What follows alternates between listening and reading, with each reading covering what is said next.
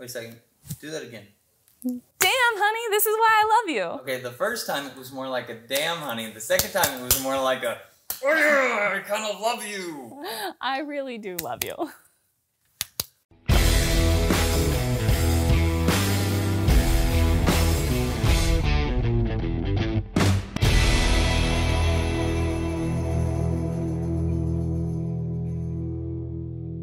Hey guys, Kat here from Standing Stone, and today I want to talk to you about 3 things to consider if you're considering raising a litter of puppies.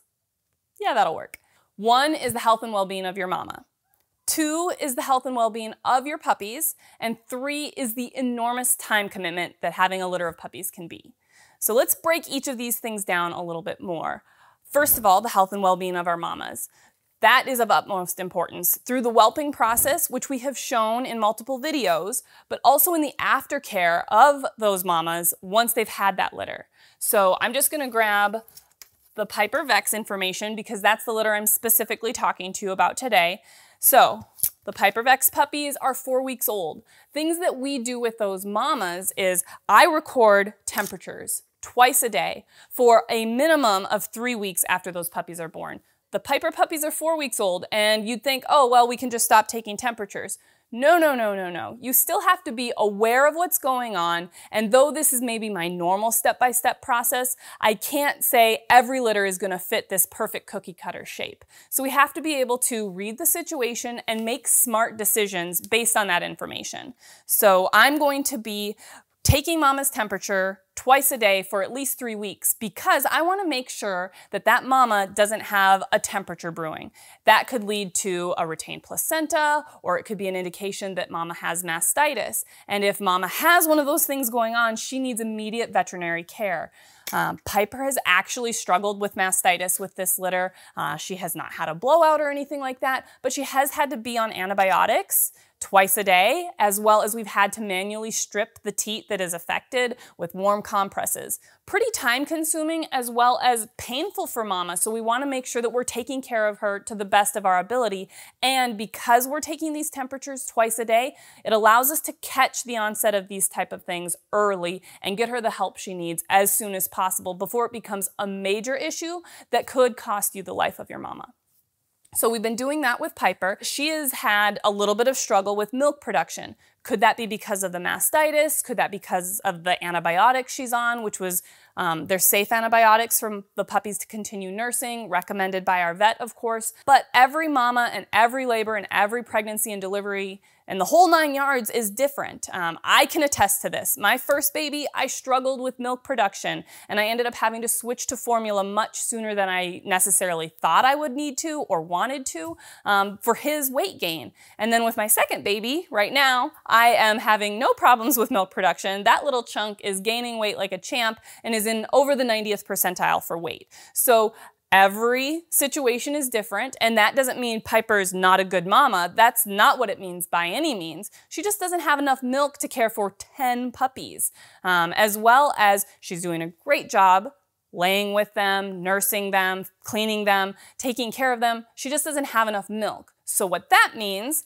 leading into my caring for those puppies and making sure their health and well-being is taken care of, is I do daily weight gains on puppies for a minimum of the first week that they're born. So let me show you quickly what that looks like. So I have my puppy whelping chart, which you may have seen this in, preparing to whelp a litter video that we've talked about, which allows me to keep all of the pertinent information about the puppies in one place that's easily accessible. And like I said, typically I only have to weigh those puppies daily for the first week, and I'm seeing good weight gain, so then I can say, hey, we can switch to weekly weigh-ins. Well, again, it's not a complete cookie cutter method every single litter.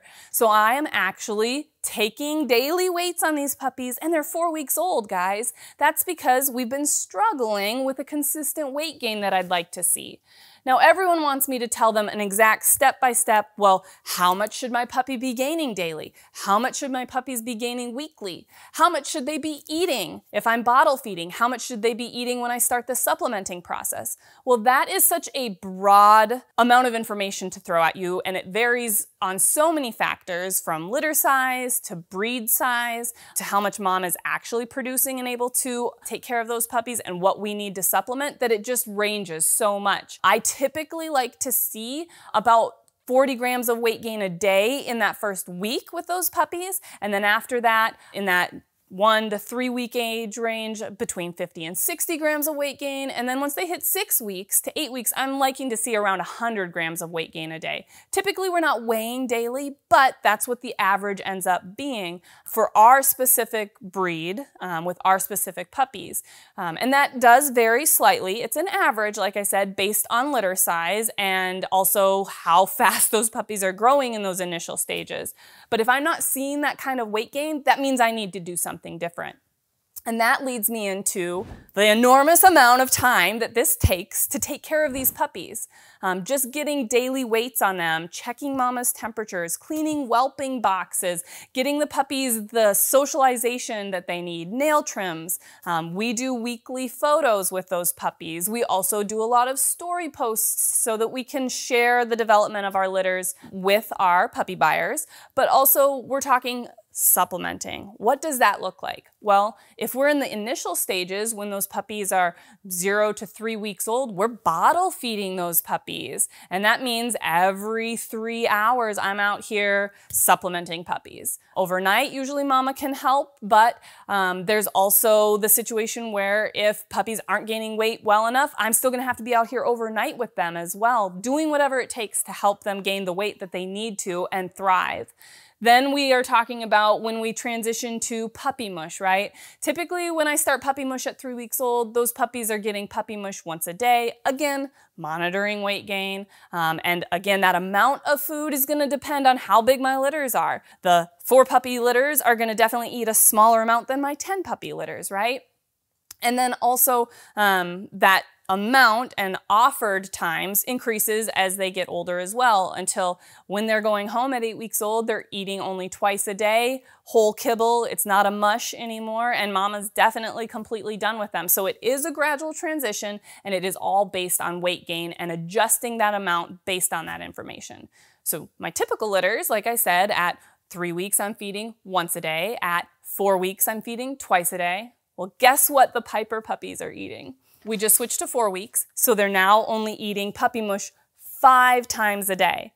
Last week, when they were 3 weeks old, they were eating puppy mush 6 times a day to get that weight gain that we're looking for. And like I said, still monitoring those puppies' weight gains daily. Everything in green is good weight gain. Every once in a while, a little red will pop up, and that means I've lost a little weight.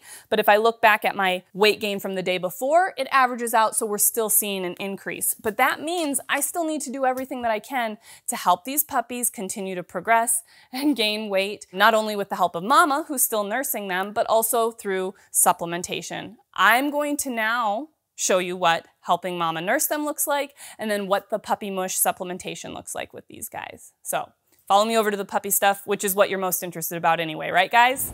So puppies are all kind of sleeping in their little playpen area. They get to spend a lot of time in this playpen area right now, and then overnight they're still in their whelping box. But I'm going to get Piper, and I'm going to bring her into this space, and then I'm going to sneak in after Piper. She's checking her babies, which is great, but she's probably gonna need me to help her lay down with them.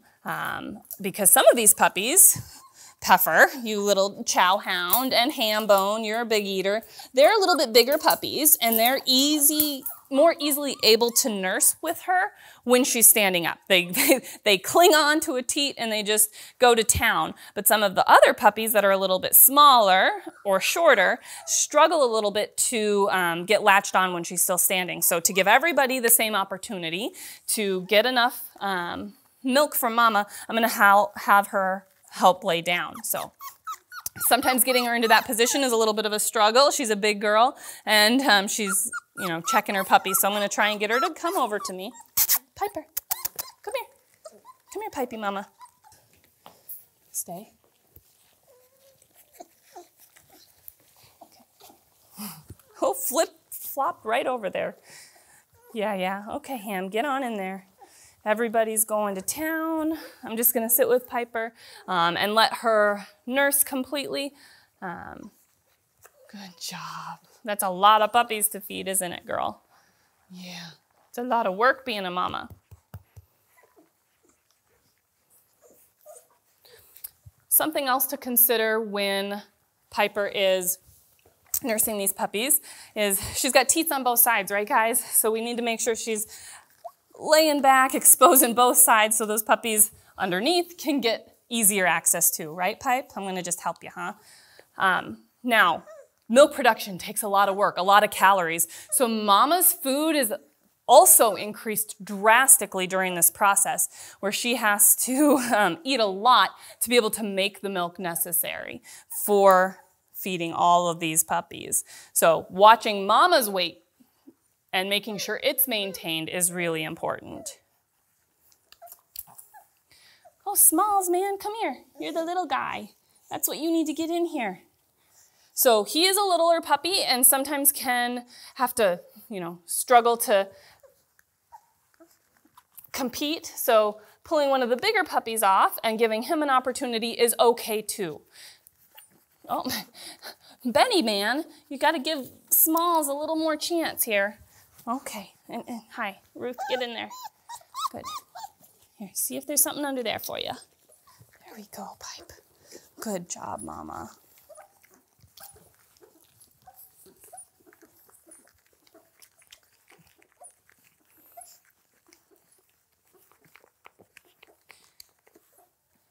And these puppies are going to town, yeah.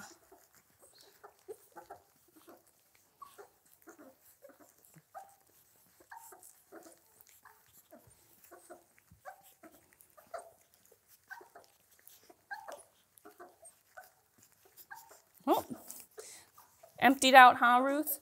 So Ruth popped off there. She's seeing if she can find another teat. That means the one she was on probably doesn't have as much milk left. You too, Benny, huh? Looking for another one.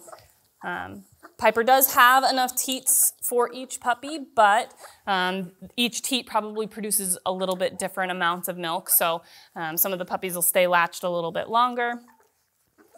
And then once puppies are done eating on Mama, we're gonna actually make some of that puppy mush I was talking about and then offer them that for one of their meals today and give them an opportunity to fill up the rest of their tummies on that. Hey, Benny. Hey, buddy.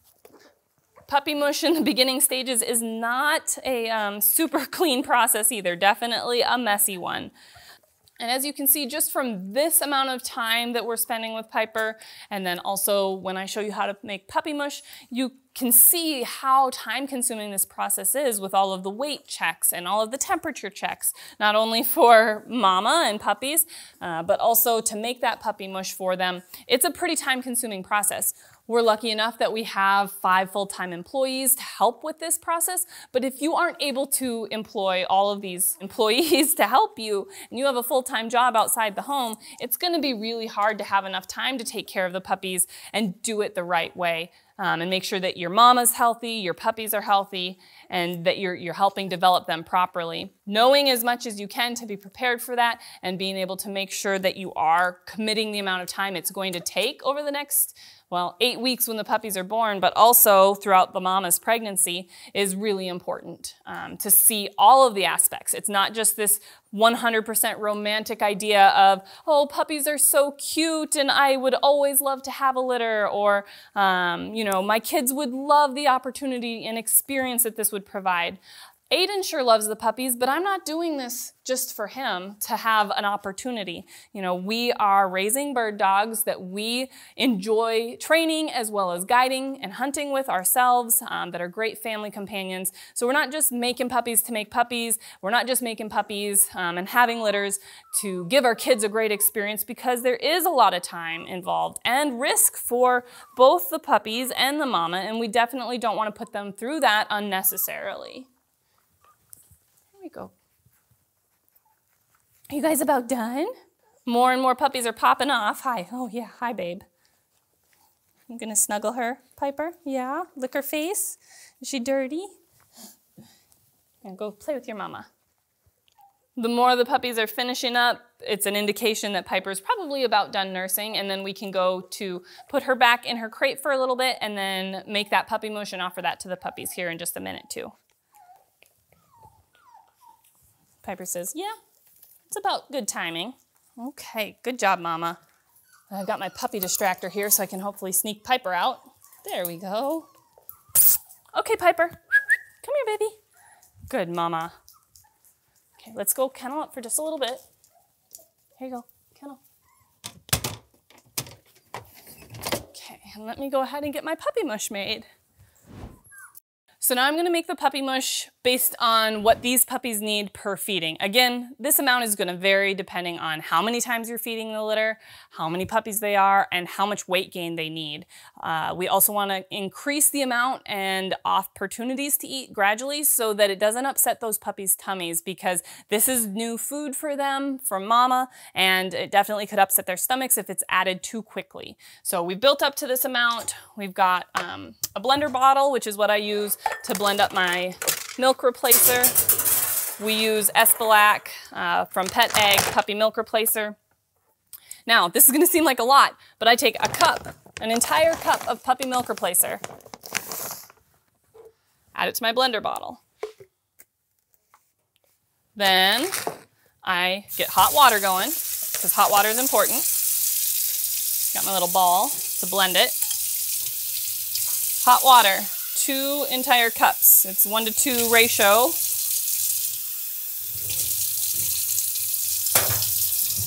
That's a lot of puppy formula.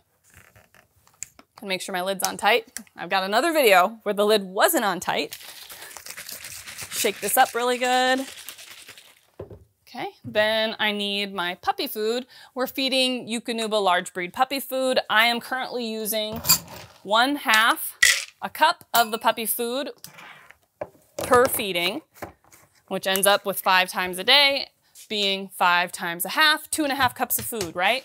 By the time they go home, these puppies should be eating 1 cup of food in the morning per puppy and 1 cup of food in the evening per puppy. So these puppies will be eating 20 cups of food by the time they go home. So I kind of gradually increase that amount as well. I have used many different blenders in the past, and so far this one's my favorite. It's gonna be loud here. I can still see there's a few larger pieces floating around in there. I'm gonna do it again. That looked a lot better. I don't want any big chunks. These puppies do have little puppy teeth right now, but they're still doing a lot of lapping, and I don't want them to choke on a bigger piece. And then as time goes on, this amount of puppy food and the consistency that this puppy mush is going to change, because we're going to be gradually transitioning to that whole kibble, like I mentioned, over the course of the next 4 weeks. So I'll pour out my powder here. People ask us a lot of times, why don't you use wet food, like soak the food? This ends up being just as thin consistency and easy for those puppies to lap up. But if I was using whole kibble, I would definitely want to soak it in it till it was completely soaked through wet and mushy. Then add my milk replacer. And then once I get this mixed around with my handy dandy special fork that's been around forever, it's literally labeled the puppy mush fork.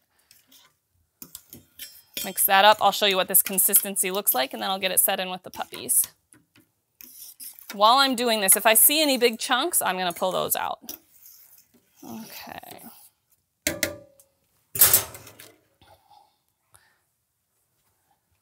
Still pretty soupy, pretty liquidy, and then by next week, this is going to be transitioning to be a lot firmer, but still very wet. Set that out, and then say, hey, wakey, wakey, eggs and bakey. You guys ready for a second opportunity? And every time we offer the puppies extra food, I keep track of how well they ate, if they were interested, if they weren't, so that I can, whoops, adjust my timing a little bit if I need to on when I'm offering mama, when I'm offering the extra supplementing, so that I make sure that they're getting as much out of it as I can. Okay, baby Ruth. And some puppies may be less interested than others, depending on how much they were able to supplement with mama. But learning how to eat and lap up food is also very important for this puppies to develop, because they are going to need to learn how to eat eventually, right? because all the puppies go home and are on kibble when they're at their new houses. I can kind of evaluate, like I said, who's interested. Wendy says, meh, I might be still overly full from Mama. Same with Smalls, he's not as interested. But there are also smaller puppies in this litter, so something that I'm going to keep monitoring as we offer puppy mush. If they're consistently saying, nah, I'd rather just wait for Mama next time, I'm going to make sure that with those two puppies specifically, I'm offering puppy mush first, then Mama after that, so that they can learn when food is offered, they do need to try and eat it. Because like I said, this is an important life skill to learn, how to eat food, right guys? Small says, I'm just so tired. My belly's so full. And I would rather have a little bit of food left over than the puppies clean it up completely. That means that they're still not getting quite enough. When you're falling asleep where you're at, that means you're probably pretty full, huh guys? Hambone, you're looking pretty full, man.